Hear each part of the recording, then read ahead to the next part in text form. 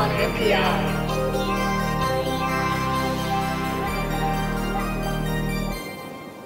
Okay, Eye on NPI is brought to you by DIgi-Key and Adafruit. Every week we look at the latest, newest stuff from DIgi-Key and more. Lady Ada, what is this week's Eye on NPI? This week's Eye on NPI is a Raltron crystal oscillator kit that I saw pop up on digikey.com/new. They got a cool logo. Raltron, apparently they're like I think in Miami, Florida. So it's cool. They have really great weather there. It's like and Tron's uncle. Raltron. Hey, yeah, Raltron. and they've also got great crystals, so why not? It's a Rami technology company. I guess they're something, but they're a small business and they do manufacturing and they're here in the U.S. So let's check out this week's new product. Okay. Okay, so the new product is this crystal resonator design kit. So chances are you've used. This is like the best trapper keeper ever. It basically is a trapper keeper. So crystals. If you've never used crystals in your electronics, they're not necessarily like the bedazzly type crystals. Instead, they're the kind of crystals that come in a metal tin. Usually you have to have two capacitors with them to stabilize the oscillator. And inside the crystal actually is a little piece of piezo-resistant material. It's a crystal. It's not like a amethyst type crystal or like a quartz crystal, but it is a crystalline material. And when voltage is applied across it, it vibrates and it will oscillate back at a certain frequency. And so by setting up in a feedback loop and you kick it once, you can get quite precise oscillations out of it. So what these are used for is creating a timing signal for microcontrollers and other chips that need to have a precise measurement of time, because you can make an RC oscillator, but RC oscillators they're not very precise. They have plus or minus maybe 5 or 10%. Maybe you can sometimes tune them to get 1%, but a crystal oscillator is going to work much, much better. You're going to get maybe 20 to 50 ppm. That's pulses per million or parts per million error rate, which is pretty good for a timing oscillator. And so oftentimes your microcontroller will use a crystal also as a source for a multiplier, like a PLL, to multiply that frequency, but we'll get to that. The most common crystal kind of used like in any electronics is the 32.768 kilohertz crystal. The reason, that's quite an odd number, like why 32.768 kilohertz? Well, because that is a 2 to the 15 number, and so if you have a binary counter in your microcontroller, and binary counters are very inexpensive, as it counts from 0 up to 767. When it gets to 768, it will flip over, and that overflow will let you know that 1 second has passed. So it's a very easy way to count 1 second. So it's used for timing. So in this case, this board that is shown here has a real-time clock. So it's something that keeps time. It runs for years on a coin cell battery. And it can do that because 32 kilohertz is quite slow. It's a common crystal value, but it's slow enough that you're not running very fast electronics. It sips power like microamps or less. So there's a lot of different values. So this kit, and I'll open up the kit, of course, and show you the pages inside. It has the most 32 kilohertz crystals. Like, it has all sorts of different sizes and packages.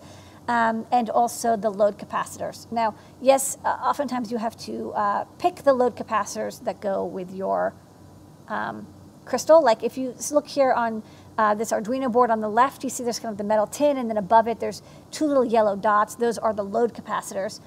Sometimes you pick them, but actually sometimes I've noticed certain chips or devices, they actually have the load capacitor like a tunable number inside the micro, or like you kind of have to pick a certain loading value, and so that's why they have multiple.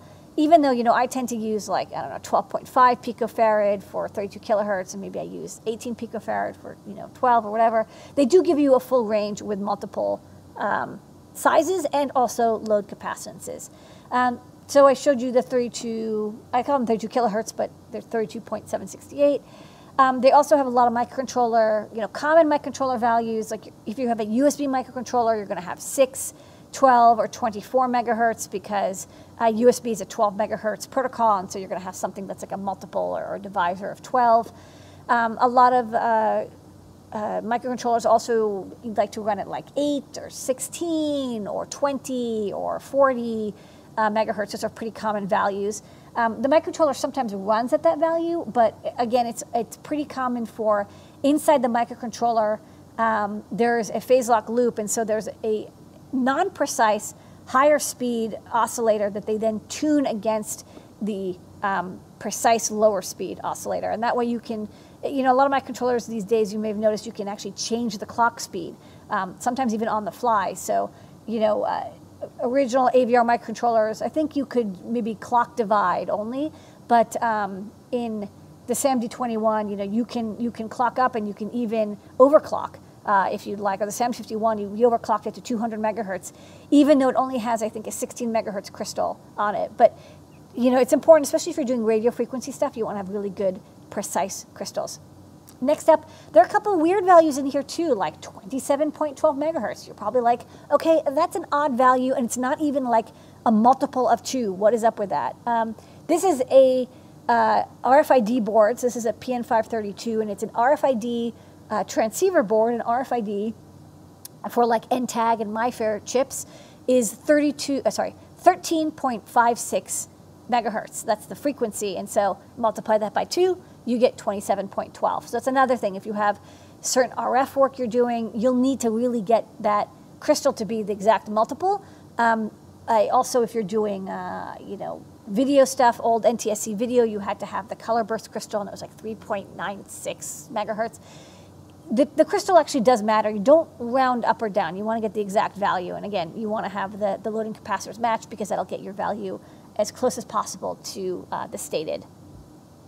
So inside the binder are all these pages, and I think that these are like, I'll show them also on the overhead, but I think they're pages that are used for like baseball cards or something. Yeah, this was clever. So each inside there's a 5-piece cut tape of each crystal, and they're in the little clear pockets, and then behind it is a printed out piece of paper that is behind the clear part, and it has the part number, the frequency, the stability, the load capacitance, the ESR, operating mode, operating temperature, and size. And then there's also a short URL that you can go to get the data sheet, and also a QR code. One nice thing about the short URL, they got their own URL shortener. Big ups for that, because it would have been really easy to use the Google one or Bitly. They actually got their own, which is very smart. Don't rely on other people for your URL shortening. What are the chances of like a giant global network going down and no one being able to communicate or anything? Probably not. Okay. Unlikely. Well, it's available on DIgi-Key. That's right. So you can pick this up. DIgi-Key also has capacitor kits and resistor kits. I always recommend having a resistor kit and capacitor kit. I use them all the time. We sell some in the shop, and DIgi-Key also has them. Nothing beats having a resistor and capacitor kit. You never know, you need some weird value. Short URL here. And a crystal kit, also really useful, because sometimes you don't realize you're laying out your board, you get all the parts, you don't realize, oh shoot, like the crystal I need is the wrong size, or I need a slightly different frequency. I misread it, I thought it was 20, it's 24. The crystals are used in everything, right? So it's not a bad idea, just like you have your kit of regulators, your kit of resistors, your kit of connectors. Get a crystal kit as well. Show this book? Yes. All right, I'll show this book, and then we'll... Okay, so design kit for crystal resonators, thank you. So there's little instructions on how to use it, and then basically this is how it works. So you see that there's these clear pages, and they're used for like baseball cards or whatever, and then underneath it there is for each one a description. So these are like super tiny 1.2 by 1 millimeter 32 kilohertz crystals. And then moving up, there is 3.2 by 1.5. And then they've got 32 megahertz. They've got 25 megahertz, 27.1, 2, 27, without the 1, 2, 32, 37.4, 38.4, 40, 48, 16, 20, 24, 25. So they have a couple different frequencies in different sizes. But they kind of cover them all. These are all the kind of the most common frequencies I've seen. And of course, once you've used these in your production and you're happy with the package and the size and the stability, you can, of course, use that part number, type in DIgi-Key, and then purchase it by the reel to your heart's content. So you go, you got 66 different values, and then 5 pieces of each value. So multiply that out. Okay, and that is this week's Eye on NPI. TikTok. Eye on NPI.